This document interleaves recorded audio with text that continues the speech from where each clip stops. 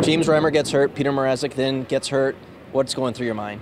I didn't know that both of them had been hurt. I was just kind of sitting there, and once it was real and I was walking through the tunnel, I was a little shaky. But hey, what a great night. So. Sarah, based on your tweets, I imagine there was a lot going through you. What are you thinking on the second goalie injury?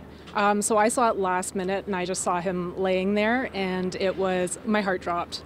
And I'm excited to see him go in, but at the same time, I know how Toronto fans are, and they get a little intense in that. So I didn't know how it was going to go. I knew he'd hold the fort, and he did a really good job. He said when he was asked about you post game, is she alive? Like, what's the nerves like when you're watching him play in the NHL? It's horrible. It's absolutely horrible. Like, I don't know how these hockey wives do it, and that it's something else. I think I'm still shaking.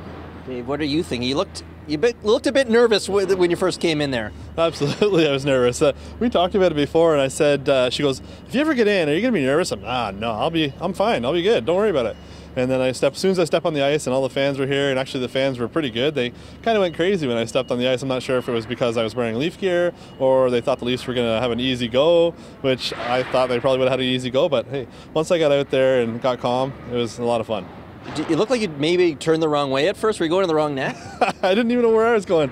I just looked out there and I went this way, and then I was like, oh, Freddie's there, so I'm going to go the other way. So, yeah, I found my way. You sure did. Sarah, when the first couple goals went in on Davey, what are you thinking?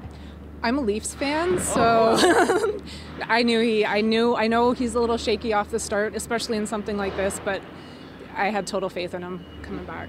He's overcome a lot to get here. What does this mean? What's it mean to you watching him? I can't even explain it. He's gone through his kidney transplant. He's gone through so much diversity, and I'm as proud as they come. Davey, what are you going to remember about tonight? I think all of it. Once it kind of sinks in, I get to watch a little bit more of it. But I think my favorite part was the guys were so pumped at the end of the game.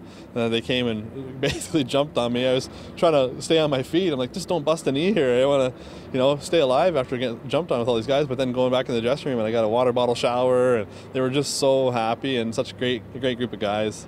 You never forget that. And leaving the ice after the second period, Willie and then Austin, they kind of gave me a little wink and a tap on the pads. So, it's great to get acknowledgement from them, being with them all year. And they're all great guys too, so I'm sure they're fairly happy for me, but not necessarily happy for the outcome. You got some tremendous keepsakes here as well. Let's take a look at the stick from James Reimer. And you actually have a history with James.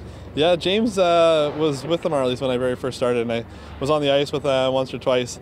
And he remembered me, so he just kind of signed a stick and gave it to me, and that was unreal. Good guy. Hold the fort, the inscription. Thanks for holding the fort. Yeah, that's it. Thanks for holding the fort. And Rod Brindamore? He gave me a bottle of wine. It said, thanks for the memories.